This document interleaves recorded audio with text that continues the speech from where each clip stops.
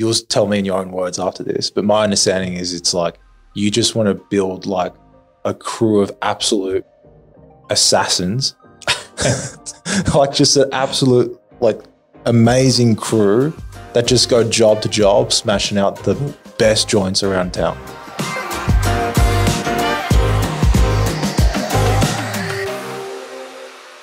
This is Site to Studio episode 11. Beautiful.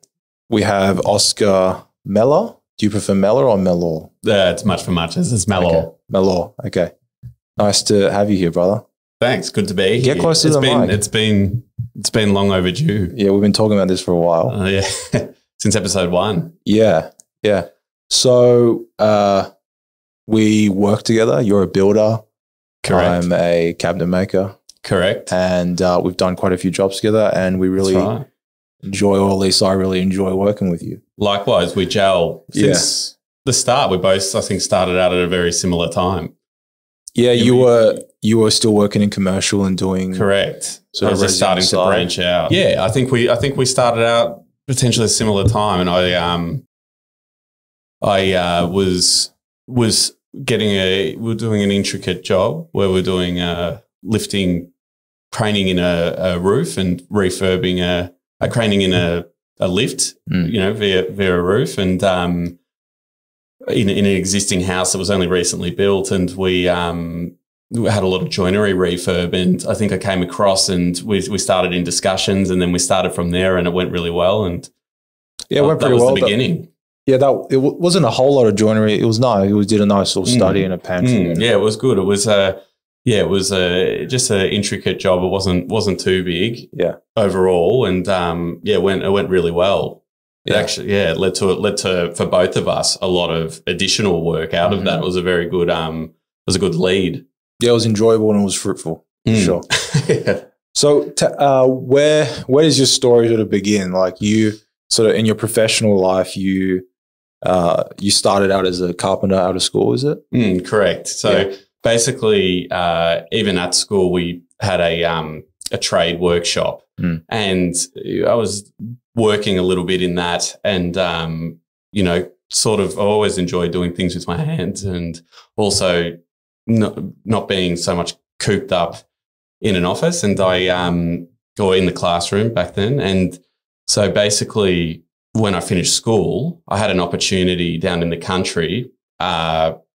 And I just thought I'd take it just to get out of Melbourne and try something different, working with a family friend doing a renovation on our beach house, actually. And so I moved down there and worked down in the country for a while at the beach and really thoroughly enjoyed it, and then ended up, starting my apprenticeship and, completing that, and then working as a carpenter for years. And then I kind of came to a pivot point where I thought I could go start maybe doing a carpentry business and going down that road, or I thought maybe I'm going to throw myself out of the residential game into the deep end a little bit. And I started working with some larger commercial builders in a site management role, and kind of that took that road for a few years and gained some incredible experience through that road, and then obtained both a domestic and a commercial builder's license and started Llorcon. Yeah. So if we just go back to sort of your carpentry days, I think that's a really interesting part. It's a really foundational part of what makes you a good builder, I think, is your experience in architectural carpentry.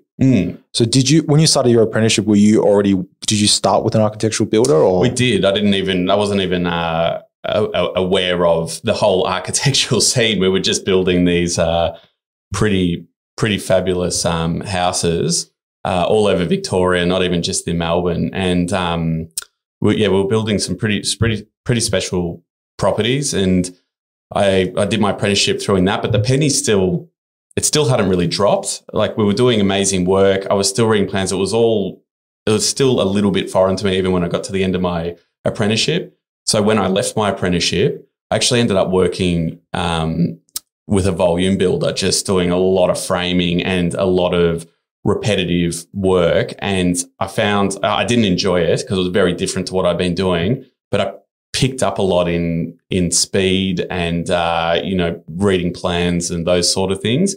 And then I came back into the architectural space with a really, really good company and group of carpenters, and really cemented into a carpentry position there for a few years.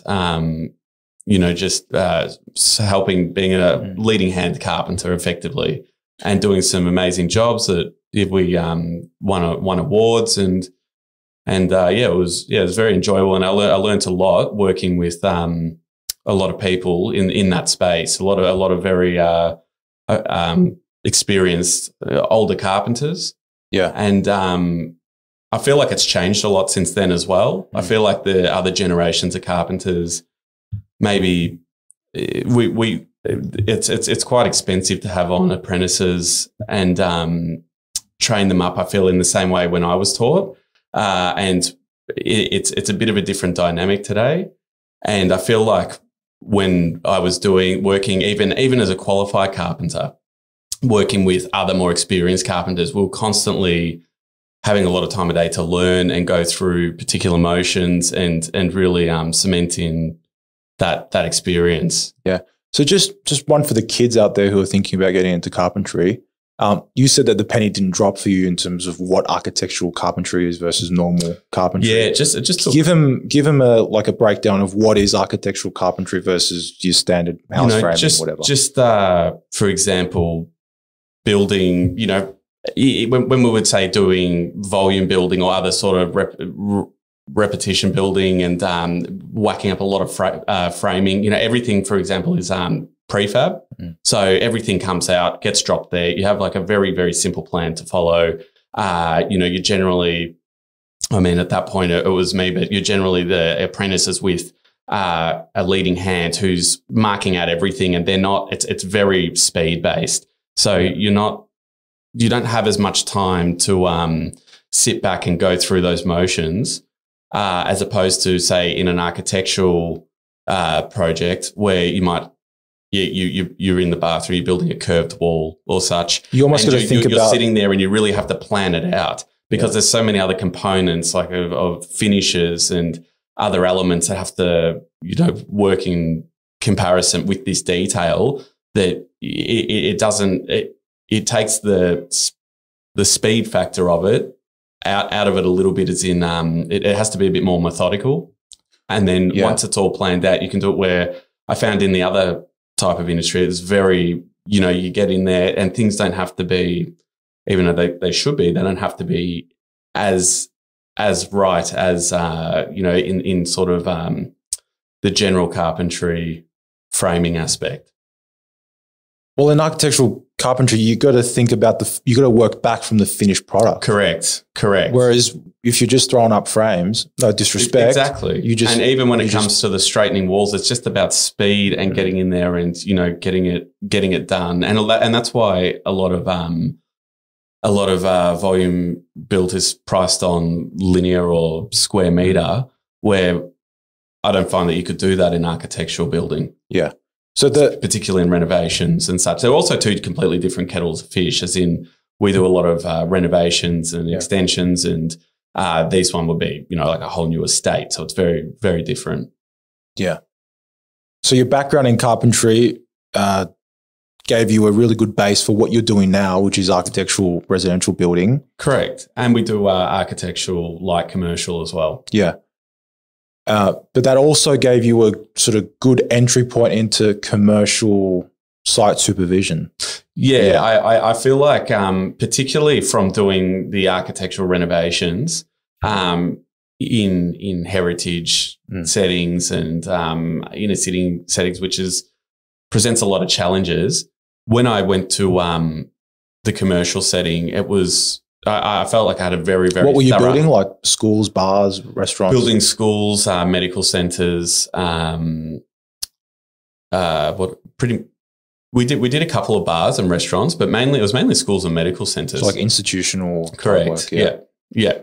And the main thing though, that even when I transferred over to that space though, running a larger site with a lot of hundreds, unknown trades. Yeah, hundreds. Well, we did multiple jobs that would stem from a lot of people on site down to only 20 people and minimal, but just coordinating a large structure on. Not always such a tight program, but just more in that administration role and getting used to those procedures. Was something that was very, very foreign to me. And it was very good to go into the kind of deep end and get that experience. And, a lot of it I adapt into my business today and back into residential. There was a lot of things that I didn't know or didn't have that experience to apply in a residential setting because the builders that I'd worked with didn't operate like that. And then when I went over to the commercial side, there was a lot of infrastructure that was very, very beneficial on the systems on the systems and the processes. Yeah, correct. That that I found extremely useful, and even just generic. I was quite young when I made that transfer over. Were you just freshly qualified up for a few years, or? Yeah, pretty much. Yeah, I think it had been about 4 years. So I was in my mid late 20s. Yeah, correct. Yeah, mid late 20s, and even just going and dealing. I was very young compared to a lot of trades and other people that I was working with, and even breaking things out of me. Going and getting everyone together to plan like toolbox meetings and having all those sort of meetings, and It assisted with my confidence as well. Just being able to, implement program on the side or have those sort of, some fantastic meetings. Also, some, you can have some pretty ugly, confrontation as well. But also just being able to handle and get over those hurdles and challenges. Yeah. So I think that's one point. I was thinking about what do I want to talk about here with Oscar, and I think one really valuable message we can deliver is to tell your story of you've got that experience in architectural carpentry and were you a foreman as well? I was a foreman as well. Yeah. Like architectural resi, which really teaches you about sort of the romantic side of the trade and gives you that critical thinking in terms of. Yeah, a lot of the passion, all the passion comes from that. Yeah. I never really connected the same way as I did with architectural, residential, and I've had some fantastic architectural fit outs that have been in some really, really similar settings that have hit home in the same way. But nothing resonates with me like that part of the industry. Yeah. So you've got that experience in there that's sort of taught you detail, taught you thought process, taught you how to build, right? Like how to build, but knowing how to build is very different to knowing how to run a building company. Yeah, right? Correct. And that's what the commercial. That's right. And even when I was, correct. And even when I was in the commercial, there was stages particular to them. I was very burnt out. Running a business, obviously you work large hours, sometimes you don't get breaks and it's very tiresome. But I felt like when I was in commercial, that was a whole different level of that. And it's very applicable, like even when we're really, really grinding at work and it's very busy. And, the last couple of years, this is going to be the first time we've actually been able to wind down and take some time off over Christmas because it's been crazy busy. But I felt like when I was in the commercial world, that really prepared me for that because we were doing crazy hours like that. It was a similar setting to that. And as much as I didn't enjoy it, I felt like the experience needed to be done to take into my own set of skills in developing a business. Yeah, I mean, like a lot of people enter the architectural resi space, sort of like two paths I see. One is sort of from the architectural carpentry pathway, sort of architectural carpenter into sort of site supervisor in the resi space into like a site-based PM kind of role. Whereas, and then the other group are like what we call sometimes in a derogatory way, the uni builders, the guys who study construction management, come out. White-collar builders. Yeah. Like, so you have your uni builders and you got your carpenters. What you've done is sort of you've become a hybrid of the two.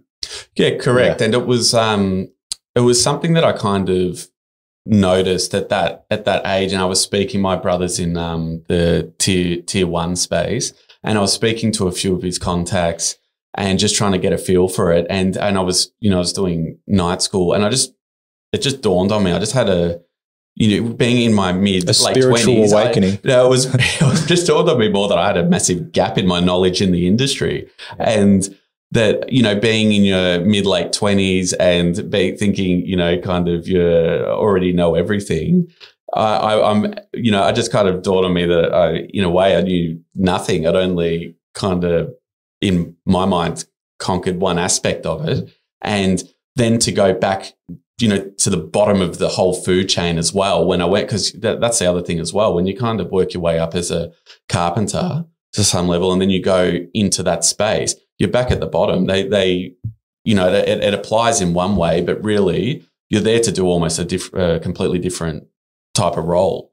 And then you have to kind of go back up through there. So we ended up, I worked with some larger companies, and then we kind of went to some more boutique commercial builders where the roles diversified from foreman to project manager. You're doing contracts administration, and, you kind of had your fingers spread out over a bunch of different roles, which was, very, as I said, very applicable to taking to, starting up a business and applying that. Yeah. And so your experience in in the formative sort of years as an architectural carpenter, combined with that experience in commercial, sort of came together when you started your company Llorcon, residential commercial architectural fit out company. Yeah, correct. And so tell us a story of sort of what was that process like, that thought process from working as a sort of in that fast paced sort of environment of commercial, and then how did you create that shift? Because that was very impressive for me as well. How did you create the shift? We were doing, I was working around the clock at the time, and I really, really wanted to, we're working also all over Victoria, and I wanted to kind of concentrate back into the inner city, because I always thoroughly enjoyed working around the inner city. And so I kind of worked out my vision of what I would want to do and where I'd want it to go. And I first had my residential license. I kind of was just always doing something on the side while I was working, and I'd finished night schooling and I was working full time. I thought, I'm just going to start looking at this and looking into it. And then ended up just kind of started following through with the application, and then applying and getting that. And then I thought, well, now I've got it. I think I'm going to see, how I can branch out with this. And I knew it wasn't going to be a sudden movement, and I wanted to plan it out. So I spoke to a friend who's in the industry, and he actually referred me on to an architect that he does a lot of work with. And so I was speaking with them, and, I think we kind of put together a couple quotes on some smaller ones through some other leads of my own, and that didn't really eventuate. And then we had this one contact that I'd been speaking with, and a job was in planning, and we kind of were working on that. And as that progressed, we developed a quote, and I ended up I was away at the time. They ended up calling me and saying that I got the job, and we had to start. We were starting when I came back, and it wasn't. There was a lot in it. It grew. It grew legs while we were building it. There was a lot of additional works put onto it, but it was a perfect size that I knew I could manage, and it was quite close to where I reside. So I knew that I could be there in the morning, get there after work. I also had teed up all the contractors to work on there, and had a foreman on there that I knew was a foreman carpenter. And so I was doing all the administration and project managing it while they were doing all the on-site day-to-day routine. And then, that was a bit of a trial. It was just a bit of to dip my toe in to see how that would work and how I could improve on that. And it worked really, really well. And we got a lot of work, out of that one job, and a great relationship with that architect. And then it just started stemming from that. Then we had another one, and we tried it again and tweaked a few little bits and pieces on it, and it worked even better. And then all of a sudden, this workflow just started to come in, And simultaneously, the commercial side was, it got to a point COVID actually came in and they started to go very quiet. And it just kind of, a door opened and it just actually worked out into a good time to make that swap over. Probably particularly because of COVID. And at when COVID first came in, we actually ended up having a huge influx of work that bridged us for, a full 12 months. And then as we, completed those projects, more word of mouth and more people that we met and more leads and connections and, networking. And then that started to evolve as well. And, that's kind of how it all happened. Yeah.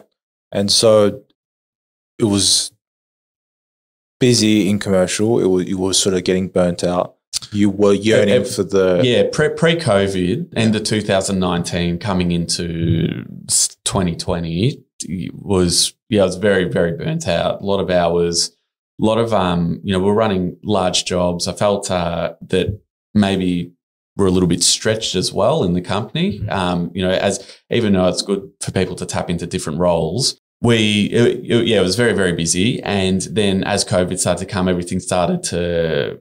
Well, I felt in the commercial side particularly, we were seeing a lot of tenders that would have been won, a lot of builders going in, undercutting or going in very, very competitive, and then it pushing other people out of their space that were their target market, so to speak, because they just couldn't compete with some other builders that were just coming in. Yeah, very, very competitive. And then they started to go a bit quiet and a few people started leaving. And then, that's where I swapped over. But when it was all happening at its full pelt, it's a very fast-paced industry.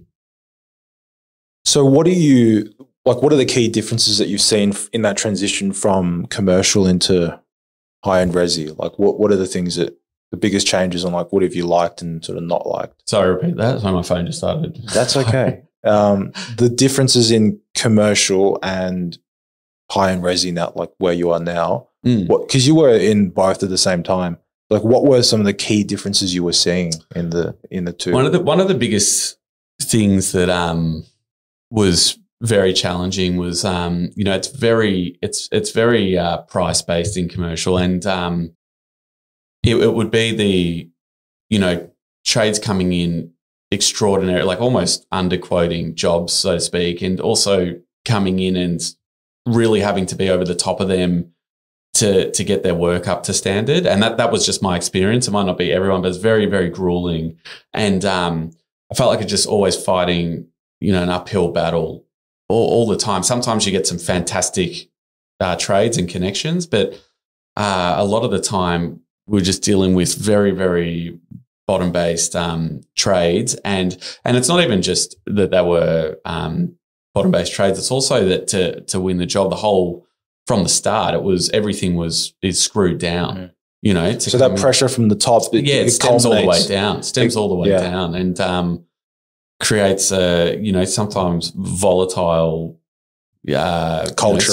Culture. Yeah, exactly. That's right. And where in commercial, like when we're doing architectural, sometimes or a lot of the time we find a trade that's very suited if there's a particular type of feature brick, and it's like a special like Krauss type of brick that has a lot of feature in it and needs to be laid in a certain way. There's that we would look for an architectural bricklayer to do that, and it doesn't always just become about the price. It's about having to complete that work to that standard and the right person for the job. And there's a lot more, I felt, patience in the residential architectural side. Or it depends. It also comes back to the client. Like they really are two different types of industry, so you can't compare. But that just being in one to the other, my personal preference was to be to go back to architecture residential, because it's just the commercial space is just very volatile, I feel.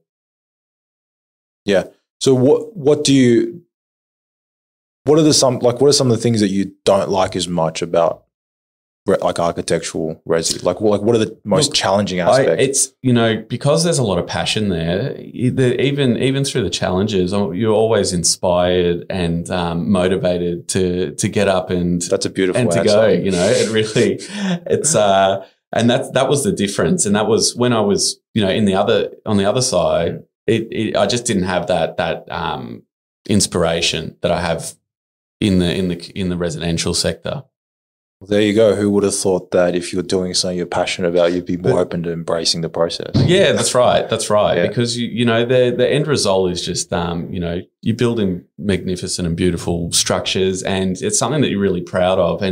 But in saying that, the commercial space has a lot of benefits as well. Like from a structural point of view, we're doing, you know, large structures, things that I had never done in residential that. You know, kind of opened up my mind and experience in you know that side of things, and also liaising with consultants and you know, architects and clients and larger budgets like that. That administration side of it, I think, is almost a must for somebody looking to become a builder. Well, it's more and more. It's like more and more relevant, especially in high-end. Oh, for sure. There's so much you can gain. You gain so much experience that, you know, if you were to go up just the carpentry route, you probably wouldn't be exposed to. Yeah, I mean, it's the whole building sort of becoming a builder. I mean, from the VBA standpoint, they want more sort of more white collar in the builder. Oh, and I think I definitely think it's you know, it needs to happen for sure, and I think it is happening. I think a lot of people are doing that, and a lot of you know, really. Big successful builders, a lot of them have that same background. A lot of people that or some people that I've worked with have had that same background, and it really separates, you know, really separates them apart. Yeah, and from a building technique, from a building methodology standpoint, there's more and more commercial techniques and more commercial methodology being used in residential. Like, I mean, you look at sort of. You know, there's so much more in situ concrete. For sure. Cladding systems, pier systems. You know, basement systems. Exactly. Waterproofing systems, you know.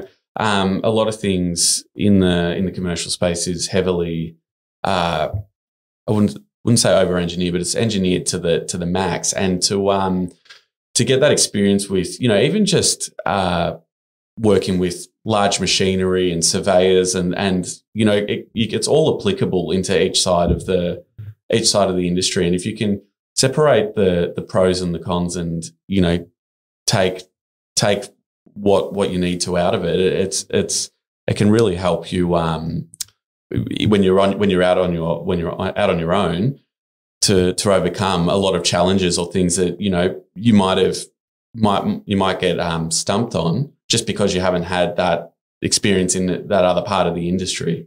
Yeah. So you started. That makes sense. That makes sense. You started Llorcon part-time about 2 years ago. 3 years ago. Yeah. And so it's been 3 years. You're full-time. You've been full-time Llorcon for a couple years now. Yeah, 2 years now. It's gone quick. I still remember. Yeah. And so, like, what are some of in that transition, just to give some value to someone, you know, who is in commercial as a site manager, who is working as a site supervisor, on a residential site, who are thinking about doing their own thing. What were some parts of that transition that were difficult, or some challenges, or just things that people should look out for? Yeah, the hardest thing about making the transition out into your own company. Yeah, just from working a job to becoming a builder. It is a tricky transition, and it's just something that you shouldn't rush into, because as well when you're in that process, you know, you're starting a new reputation. Everything is you know, kind of crucial, as in you don't want to start and then make the wrong mistakes and you know, then throw out your confidence, or, you know, not be able to do it. Because I've had friends that have done that as well. They've branched out into their own business, and they've kind of rushed into it in a way, and, you know, they're no longer around. And I spoke to them, and they've just put it in the too hard basket. So I think if you sit back and take your time, and also it's okay to make mistakes. I you're encouraged to make mistakes, but to learn from them, because that's, you learn such valuable lessons in doing that. And also learning from, speaking to people and learning from other people's mistakes. It's all a part of the process. And I think if you just ease into it and have a vision and a plan and kind of trial it out one by one, I think it's I think you can't go wrong. Yeah. For yourself in that process, like what were the most difficult elements for yourself, like the biggest challenges? The biggest challenge was that, I was working full time, so to speak. So it was like I was doing a large cashier. That's the way that I kind of looked at it from when I was a carpenter, when I used to always do side jobs all the time. And it was basically like that. But you're doing it, obviously you're doing it proper. And, I think just having the right site set up was, having someone that I knew that was a carpenter that could and also was a foreman and could do the job. That, I found that in advance. I found that far in advance. So when the project came, I wasn't then looking for that person. So I had that person lined up, and that was a key indicator to helping the success of the project. Yeah. Because site presence on architectural jobs is everything. That's it. That was one thing that I found very challenging, is not being able to be there. And, I was very transparent with my clients as well, of how I was managing it. But also because it was, I selected places that were very close to home or where I was going to be. It was very easy for me to be there, after hours, or if I had to go and organise something or be there. It was basically like I was working in the office, but I could also be there and I could quality check on people's work. But it is a tricky transition. It's very tricky. It's very tricky. And it's also, you go for periods when you're starting out and you're still developing those connections where you're quiet. So to just jump into it head first and, then not be able to, to have a standstill in between, say, two projects, you might not be able to finance that, to cover yourself, or you might not be able to, cope through those parts. So just having a really, really good business plan and vision on how you're going to execute it is super important. And also, you make mistakes. You're just starting out. You're trying things don't work. You need to also factor that, that's probable, and you need to accept that and embrace that that's going to happen. And it's a positive. Yeah.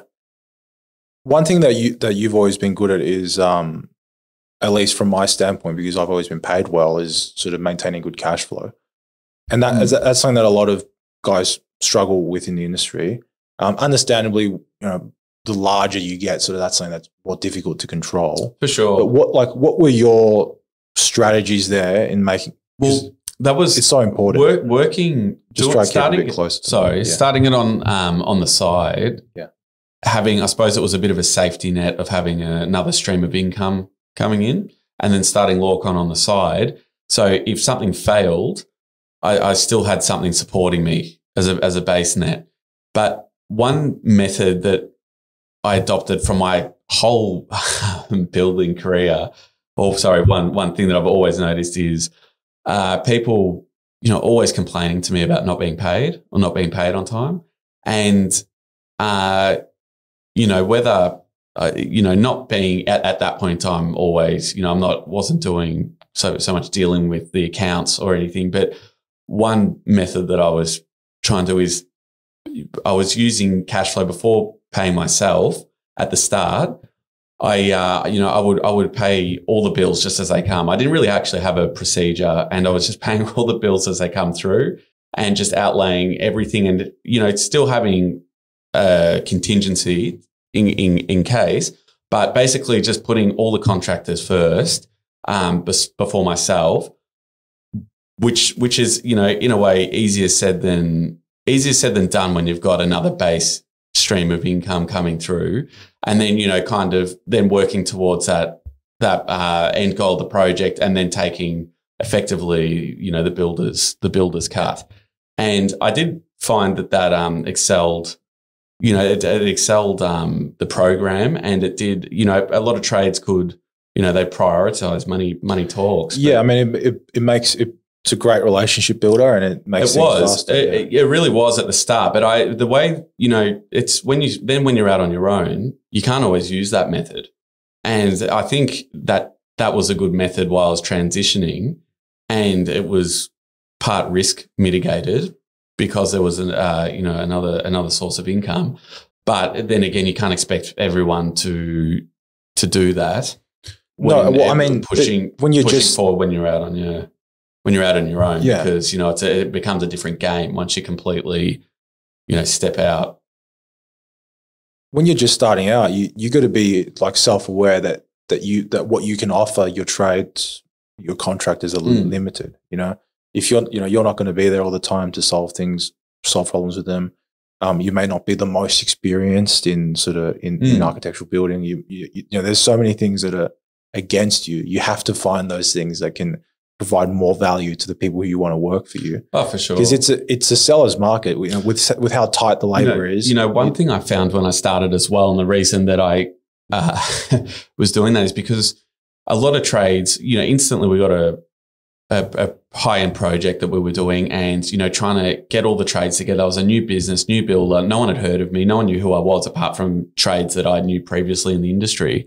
But there was certain people that were cut out to do that project, and there were certain people that I knew in the same trade, and they weren't cut out to do that project. So branching out to all these new businesses and setting up accounts and having no financial history, you know, it's effectively I'm a risk to those trades, or that's how they view it. So I found that kind of using a quick cash flow procedure helped you know, boost that forward, and, you know, not you know, I made the contracts that we went into very flexible, like payment terms very, very flexible, you know, and just kind of going in with that method really helped me establish those connections, and then, you know, doing that over a few projects and then easing off and actually having more structured procedures in place, kind of it balanced all out into my favor, and it really helped. Yeah. So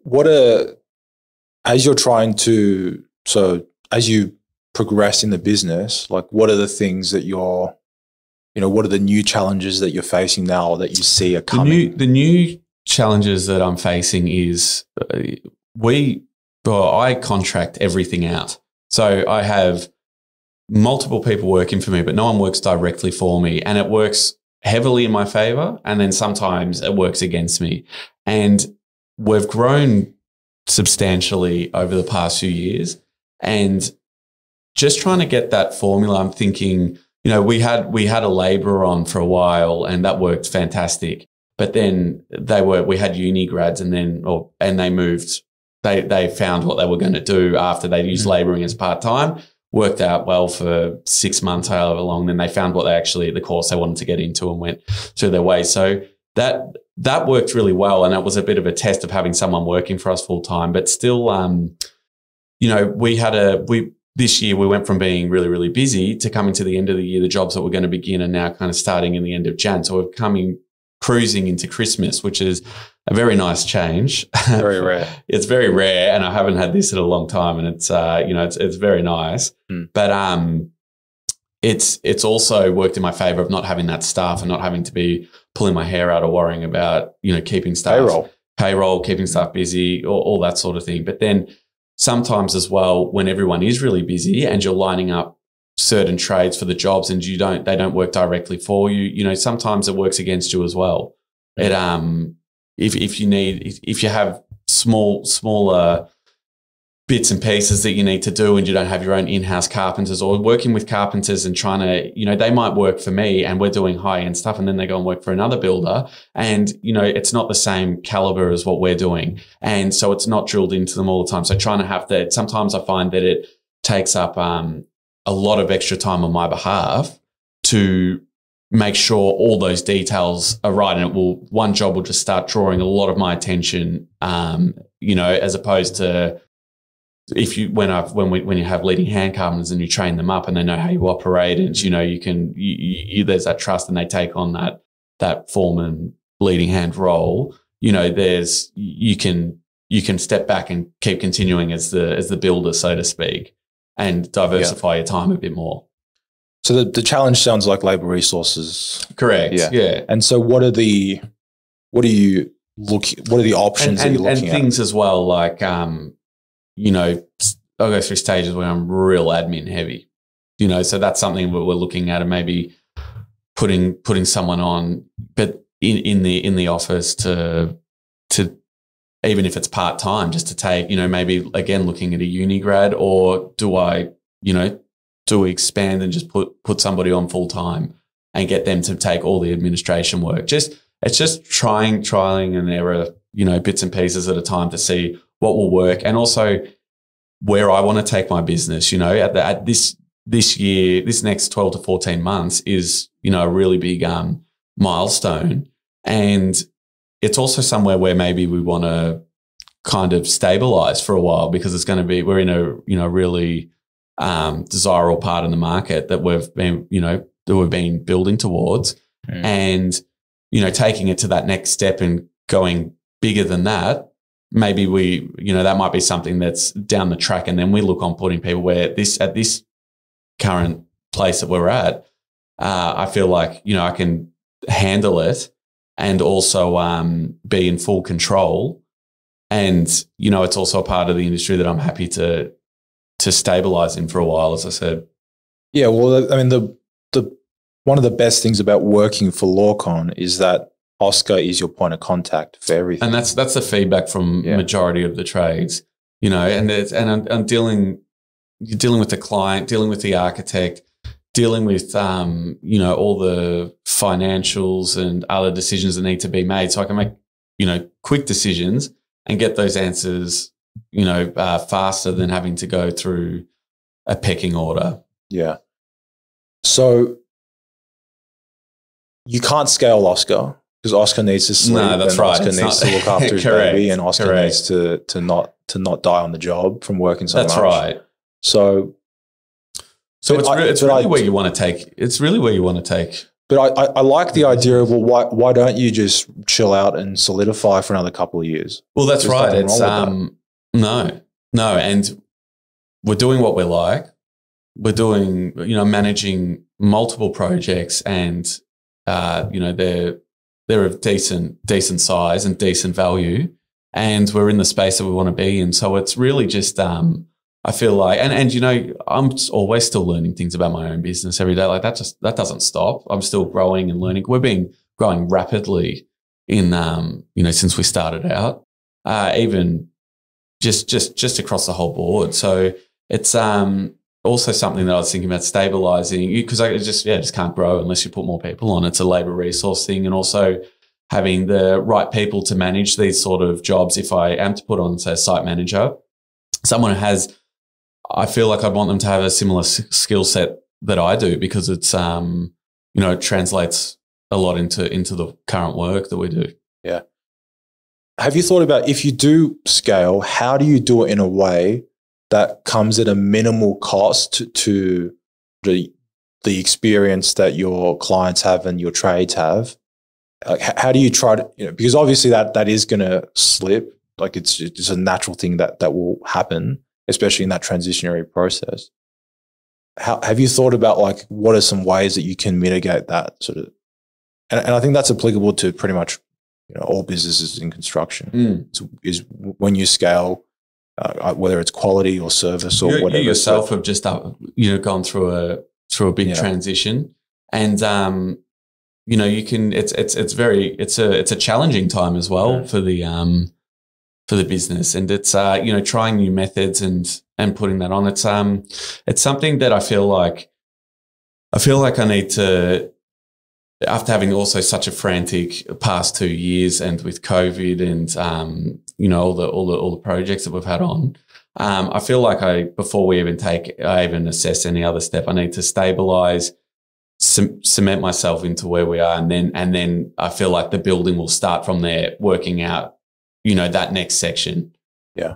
Because I feel like I can manage it, and with outsourcing, you know, the right bits and pieces, even, you know, even when we're doing tenders, I've got other methods now that I've trialed and errored when we're doing tenders, and, you know, contracting even parts parts of that out and having people that come and just work with me during the tender, that's working really, really well and has proved as a really good method. And, you know, just adapting and trying and seeing there's so many people out there that are freelancing, you know, this is in an administration part of it, that are freelancing and coming in and doing those sort of things, that if you can set it up for them right, they can take a large portion off your shoulders. And, you know, the aim of the whole part is going back to being the builder and making sure that everything is captured, quality, detail, time, and organisation, and just scaling it back to those pillars. Yeah, I think that's, I mean, apart from getting paid really quickly, that's really important. Like, because we miss things as well. I mean, like, joinery is pretty complicated, and we try to make sure we nail everything, but all the time, like, we miss things as well. And having a builder as a collaborative partner, where I'm looking out for you, you know, as we're looking at a job from the end product standpoint, and you're also looking out for us, and it just makes it such an enjoyable experience, because it's not just like this trade A comes in, then B, then C, then D, then E, then F. It's, you know, you need to think about G when you're doing B. For sure. And you need people that understand that as well. And, you know, they're happy to cooperate and work through that. That's the whole thing comes to being, you know, it's a big team effort. It really is. And, you know, having people that are happy to spend that time and go through those details, it just makes everyone's life so much easier and just alleviates so much stress. Yeah. So, I just want to go back to that thing, just the question for the kids out there who a lot of guys want to become builders, for example. What does that craft, that sort of, that 5-step pathway, like what do you think is the ideal pathway for the 15-year-old right now who's watching this? I think because there is multiple ways to obviously go down that path. So it definitely can be tweaked, because it's not, you know, just the way that I've done it has worked for me. And that's just the way that my brain operates. So that going down that path is, it's just been very beneficial to me. But I think it is super, super important to step out of whatever of the industry that you're in and put yourself in the deep end in a different part of the industry to develop, you know, and to be vulnerable with yourself and to just constantly be learning and expand. So, you know, if you come through a school background, you know, maybe you should even go work as a labourer and go work and get that on-site feel of how that sort of works, and even just, you know, just to be on that practical side of it for a bit. Even go work as a carpenter's labourer. You know, the carpenters are always looking, you know, in my experience, carpenters are always looking for labourers. Yeah. So that would be one part of it, and then vice versa. If you're coming through the trade background, you know, go and put yourself off the tools for a bit to develop that set of skills in an administration setting. You know, I've spoken to people that are licensed and they don't know how to fill out a contract properly, and it's just because they haven't put themselves in that setting to, you know, to develop those skills, or they don't know what a look-ahead program is, or they don't know that side of it, and it's like you're exposing yourself to, you know, for some harsh lessons if you don't go and get that some sort of exposure. And people as well, they qualify and they think, I can get top dollar and I'm just going to go and do that because I've got the right tools and everything. But it's so much more than that. You need to be competent in reading plans. That was one thing actually when even when I was in the residential setting, I could read plans, but I wasn't fluent in reading plans. And when I went to commercial and I had multiple sets of drawings and you know, large jobs constantly referring to details, multiple pages, specifications, you know, it just got drilled into me very quickly, because that is what you had to know. Yeah. And it's very important. So many guys, that's one of the key things that's really, really frustrating for me as a builder is so many people don't know how to read plans properly, and they don't know how to read the plans or allocate So say they're looking for a detail, they don't know how to reference to other parts of the plans or other information to get that detail. And, you can't expect everyone to be like that, but not having just a basic fundamental of it I think it needs to really improve. And a lot of times when you speak to carpenters as well, the employer thinks that they learn it in trade school or, that they learn it elsewhere, but really you need to learn it on site and have that understanding. Because, I feel like there's a lot of gap for failure or a lot of risk in that particularly. Yeah. So that would be, going through those first two steps is to expose yourself in different parts of the industry and, also not to rush out, not, to take, to stay in those different areas of the industry until you feel, you've got a confident understanding of construction, so to speak, and procedures. Yeah. I mean, like in this modern day economy, I think we're moving the successful participants in the market are more and more those who are generalists as opposed to specialists. I think if you go back like 30 years, it's quite honorable in my opinion, but people just stuck in the same job for 40, 50 years and they became masters at that job. Yeah, for sure. Whereas if you look at market participants today who are successful, a lot of them have a lot of general skills in a lot of different areas that don't go rather deep. But the analogy I like to use is going deep as a specialist is addition. You're adding to your skill. You're leveling up. Whereas sort of cross-pollinating across a wide spectrum of skills is like multiplication. Diversity. Yeah. And those things, if you can speak French and you're a builder and you can do videos, like those things will combine to create this weird little niche for you where there's incredible market demand. I'll just tack on to the end of that advice to the 15-year-old kind of piece is don't box yourself into a certain That's thing. right. And don't be scared. People, if you, don't be scared to reach out. Like I constantly call people that I know that are all in different industries, completely different trades, just because they've all got so much different experience and it all applies. And it's just not to be nervous or not to be scared to throw yourself out there in the deep end and to learn. And also you would like to take that time, learn off someone else's bat and then, transition into what you want to be doing. Yeah. Yeah. Just be curious, right? That's it. Be curious. Yeah. For sure. And open-minded. And I think, I think just doing those sort of getting that fundamental, not rushing into things as well and having a bit of a plan will, it separates a lot of people from the rest. Yeah. Yeah. Did you always want to be a builder growing up? No, that was the other thing. I didn't. It was because I had a lot of self-doubt when I was younger. So I kind of loved what I was doing and then I would get very comfortable. But then I would put something, I'd be comfortable in a position and then something would happen and I'd move myself into another part of the industry. And then as I progressed, I started to become more ambitious.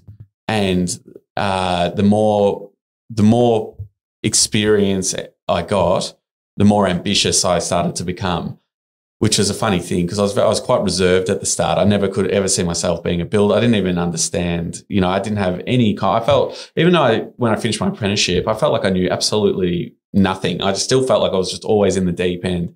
I was never comfortable. And then as I started to, just branch out and get that experience, I just became more and more ambitious, confident, and then that started to develop a bit of a hunger. And then I started trying more things, and then that all just started feeding off each other. And then more so after I came back to the architectural residential space as a carpenter, by that point I was really starting to. I was thoroughly enjoying it, and I really thought, this is I really really like this.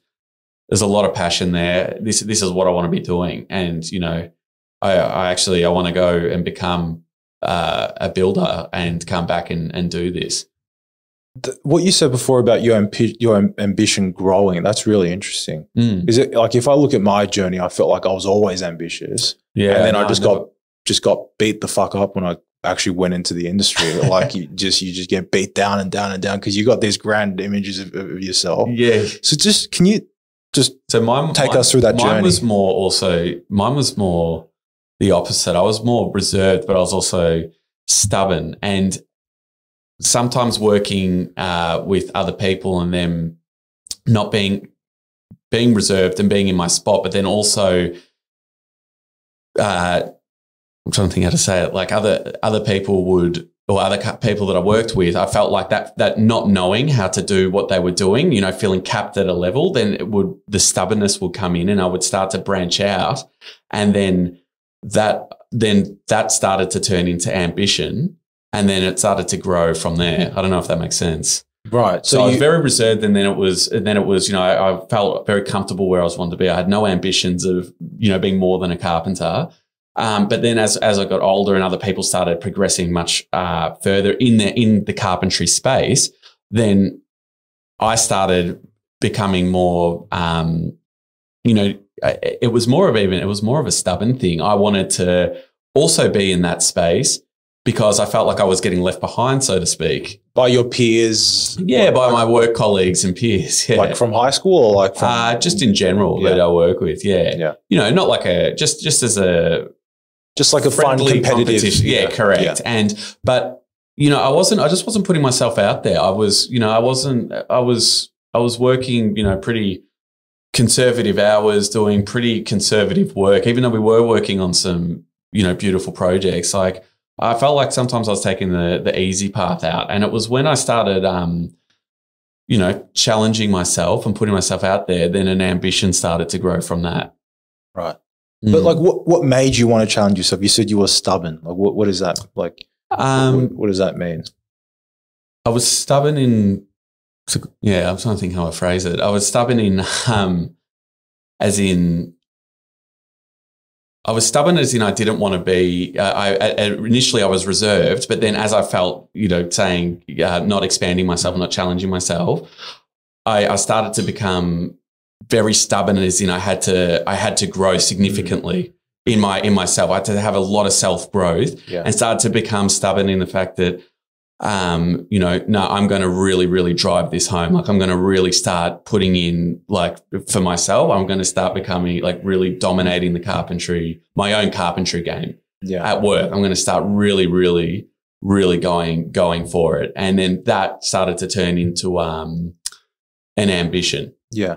That's interesting how that like there was that almost like a moment where it clicked and There was. I went away and did some traveling, and I came back, and I went away for a while, and I came back, and I just felt, and I'd also been working, like I said, in that volume building, which had a lot of benefits in one area. But when I came back into the architectural residential space, a lot of my carpentry skills needed a little bit of polishing and sharpening up, and that's where I suppose the stubbornness of, and I was working with a lot of peers of mine as well, and that stubbornness of not wanting to be, wanting to step up to the plate, because I used to work with some phenomenal carpenters in the architectural residential space, really, really talented people, and the stubbornness of wanting to be on their level or better is probably where it grew and then turned into an ambition. Yeah. Did you play sports as a kid? Yeah, I did. I wouldn't say I was like a real sporty kid, but I definitely, I played sports. Yeah. I guess the reason I ask is like, there's some of that sort of that competitiveness in that sense, or that. I think it's when you're with your peers as well, and it's a friendly competition, and it's, that sort of comfortable environment, it brings it out like amongst peers. It like breeds growth. Yeah. And they have it amongst each other as well. Yeah. So it becomes like a little bit of a culture thing, and when you start producing, producing great carpentry, and you're physically doing that on the tools, you get it's very rewarding. It's very rewarding. So the more that you get into it, the more you want to self-develop all your skills, it just becomes more and more rewarding. Yeah. And then ambition grows from that. Ambition came later. Yeah. you've often put this very romantic image in my head of what Llorcon sort of could be like 30 years from now, and it's this idea of like and you'll tell me in your own words after this, but my understanding is it's like you just want to build like a crew of absolute assassins, like just an absolute like amazing crew that just go job to job, smashing out the best joints around town. Well, one of the one of the things that is inspiring is the people that I work with, and like I said, that group of peers that I worked with when I was doing carpentry. Like a lot of them had that, and then what drew me to yourself, for instance, is you have that as well, and I find it very easy to work with people like that and to develop. And if that inspiration, that desire is there, you can really grow on it. And it's something that I sought out. Someone might not be up to scratch, but if they have that desire, that can accelerate them tenfold past someone who doesn't. And I think you need that in that architectural space. You need that desire, that patience, that vision to want to achieve the outcome of the project. Yeah. But talk more about this idea of building So going back to that, I look for that in every trade, and then I want to keep those trades close to me. And as you said, you've been working with me for a few years, and I've been kind of implementing a part of that methodology on site, and it really shows. We've never had to advertise. We get a lot of work of word of mouth, and I feel like it just goes that having that vision of being able to create someone, and everyone has to have that same common inspiration, will take us very far in the long run. Yeah, and people will self-develop and critique their skills and the way they do it, and enjoy coming to work. That was one thing, that's one thing that I love now. We've got to do some grueling hours sometimes and go through, very, very extensive stages at work or periods. And being able to still be motivated because of that core inspiration. Passion, exactly, is super important. Yeah. So what is that? If we look at Llorcon, like what are you trying to achieve? Like what is that vision or that goal of what? It comes from, I suppose it just comes from doing the architecture works just like building art. And that's the thing. It's something where you step back and just like, and it's constantly developing, and stepping back and doing those projects and having that feel to it, and that itself is very inspiring. Yeah. So the vision is just to recreate the vision's really just to be in the space. It's not to do. It's just enjoying being in the space that you're in. I think that's where it all comes from. It's not that there's grand desires. Look, part of it is also contributing to the scenery of Melbourne, of inner Melbourne, and building beautiful projects and doing beautiful landscaping, and creating a piece of art when you step back, and it's just really enjoyable. Yeah. So sort of on the horizon for Llorcon is, you could be in this really well-positioned where you are now and just sort of sit tight and just keep doing great work, or you can expand and you'll sort of add a little bit of a crossroads there. I think we're going to stabilize. We've been growing rapidly from when we started, and, getting onto some tender lists with some really big build. I think I would never have even dreamed of, coming to this position so quickly, and even just seeing some of the other builders that are large, very renowned builders on the same tender list. That itself is very inspiring. And but there's no need to rush the race. You know, I want, you know, I feel like stabilizing and exploring and, you know, setting into the part of the industry that we're coming into in this next 12 to 14 months is, you know, where I'm happy to stabilize. That's the only word I can really put to it. Yeah, I don't feel the need. We've had other larger projects that have been put to us that have been told, and you know, it's just something that I feel like one step at a time. You know, one step at a time, and you know, the main thing is to enjoy it as well. Like I don't want to burn myself out. I burnt myself out for years and years on end. Really burnt myself out, and you know, you got to enjoy life, and you got to enjoy going to work, and also to, like I was saying, to build, having that team of inspired and passionate trades. You know, you got to build that together as well. A lot of people have that I've worked with have been in business for a while, and we share those same interests, and they've been working with me continuously, and their business is growing, you know, with mine as well. And you know, you want to take them with you, and everyone kind of within reason. Those core people that you want to take with you kind of need to grow together, and I just don't see the need to rush. Yeah, I mean, like I said, I'm learning things about my business all the time. We make mistakes. Yeah, you know, we learn from those mistakes. You don't want to drown in those mistakes because you've rushed it.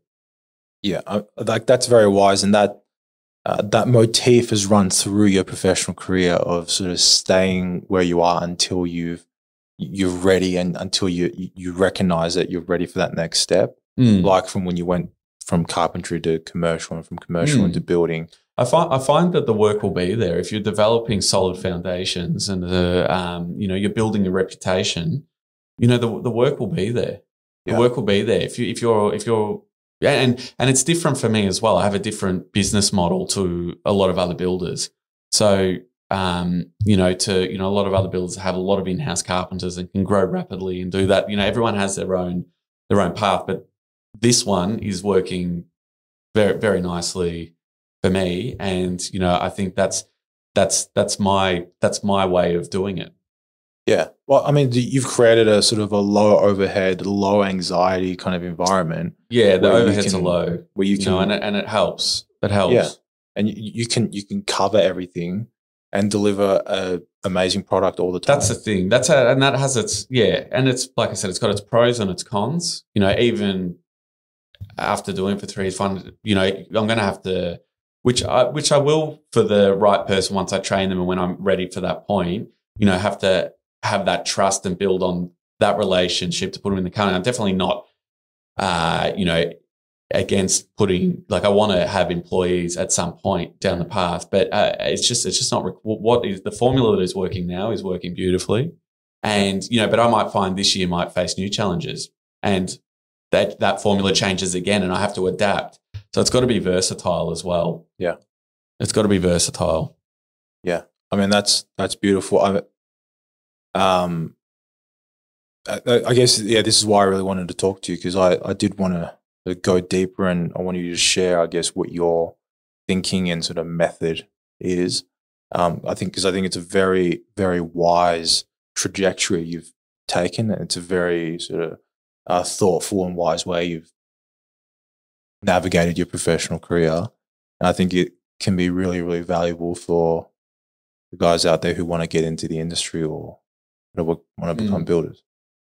Yeah, definitely. Look, it's everyone has to do what works for them, but having a really open mind and really, you know, putting yourself out of your comfort zone, or even if you feel like you're taking, you know, it's just the typical saying 10 steps back to go, you know, 20 steps, or what is it? Something steps. One step back to go 10 steps forward, but it's actually not. It's actually the way that we're doing is it feels like you're going 10 steps back to go 20 steps forward. And it's crucial. You need to be open-minded, and you need to keep learning. You need to be open to mistakes. You need to try and preempt your mistakes and mitigate risk that is coming. So, but also not to not to dwell on it, to really learn and to move on. And also, there's times where you need to make less to make more, and you just have to be open-minded to a lot of those things. Yeah. And so who should get in touch with Llorcon? Who can Llorcon help the most? Llorcon, people who want to, develop in that space, in what way is incoming? Whether it's people who want to work for you or people you want to work for, or? Yeah, so the people, that's a good question. The people that want to work, it's so open. If somebody was, thinking to do that, it's just about reaching out and starting that conversation. Yeah. And what type of projects is Llorcon most confident in or wants to do? We're in our niche. It's we had a couple of really good commercial fit outs kind of in 2020, and then because it's not our main strength and we do it through architects that we know and through clients that we have relationships with,